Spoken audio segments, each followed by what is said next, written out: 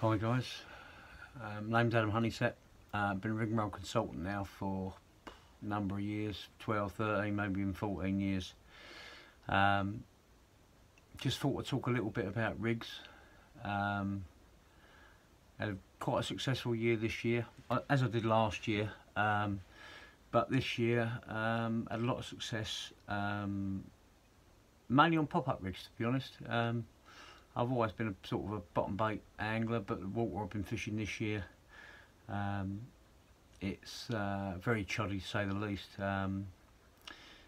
Unless you're fishing out the middle in deep water, you're fishing over chod all the time. Makes bottom fishing very hard. Although I have caught a few on bottom baits, you're always questioning your presentation with the amount of chod on the bottom. Come up with my own idea really. Always liked rig and roll products. Well before becoming a consultant, good mate of mine, Darren Belton, introduced me to rig and roll, and when he showed me the Hydrolink, I was blown away. What I like about the Hydrolink is you can create a stiff hinge rig with obviously the fluorocarbon inside. It's braid coating on the outside. You can make it completely stiff, and I like the grey because in silt it mingles in really well. It takes on the colour, it takes on the water, which means it darkens up in water. My own variation of them really.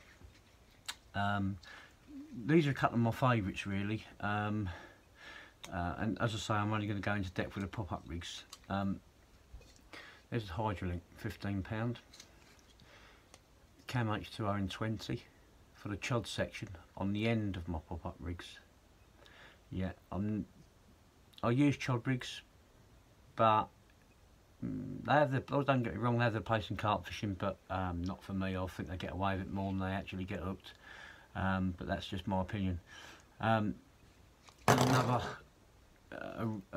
going back again, another all-time favourite of mine, the Micro Hydrolink. Right, well, I do these a little bit different. I still use two materials, mainly because the Hydrolink, like I say, you can have a stiff hinge rig and still have a braid with the fluorocarbon on the inside, which makes it completely stiff. I'll show you what I mean.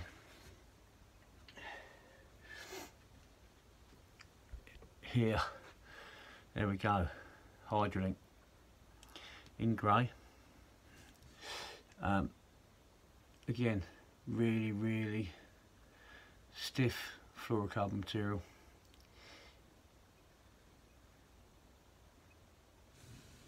There you go, with the chod section tied on the end. You can have these as high, obviously you should tie the sections yourself. You can have them as small like I've got there, with a nice little kicker, or you can have them as long as you like. Now what I do find is fishing it like that, you can fish the putty on the knot, not a problem with smaller fish, but you do that, having it that low, and fish the putty on that knot, doesn't work with a bigger fish. It for some reason doesn't create enough movement and doesn't give you a good hook hold. I don't think it goes far enough in their mouth. It pricks the outer lips and doesn't seem to, like I say, go in very well. But in that instance, if I want to have a low pop-up, I want to have a low pop-up. I'm not gonna change it completely, but that's why I like this. I like this Hydrolink, because all I've done there, although I've used the two materials, I've got the Cam H2 on the end and then the Hydrolink in the middle. You've got a nice supple piece with the fluorocarbon stripped out. Now on there, all I do is I'll pinch a very small split shot and cover it in putty. Then when your pop-up's on the bottom, you've still got plenty of natural movement. and that does, fishing it like that does give you much better hook holds with the shot right on the end there, so you've still got all that movement. Again, that one being too stiff, alright on flat gravelly bottoms, maybe alright with very light chod, but yeah, a good rig for flat bottoms, hard bottoms, very light silk. The other one though, for fishing over weed, excuse me, tied exactly the same with your kicker, but this one is just done out of hydraulic micro. This rig I tend to fish short range. It can be prone to tangling because, you know, it's not stiff in any way. Although it's got the 2 pound fluorocarbon running through the middle, it's not got any sort of stiffness to give it the kick away as it crashes down when you're casting. But what it does give you is, use a little bit of foam around the hook, a little bit of PVA foam, and when you're fishing over weed up to 1 inch, whatever, something like silkweed, chod, that leather go crashing down in the chod, and with your foam nugget on, that will come down and settle lovely on the bottom.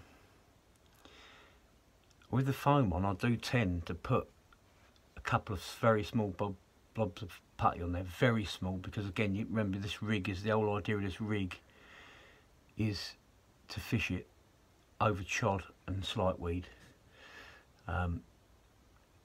Again, it caught me some good fish this year, as is the other one. Absolutely faultless. Well, let's pop up rigs this time. Next time we're going to depth with something else, and you know, there's probably 6 or 7 rigs I actually use in total, but like I say, this year it's mainly been the pop-up rigs, and I felt no need to use anything else really. Yeah, so until next time, all the best. I hope that helps you in the future. Catch yourself some carp. Cheers.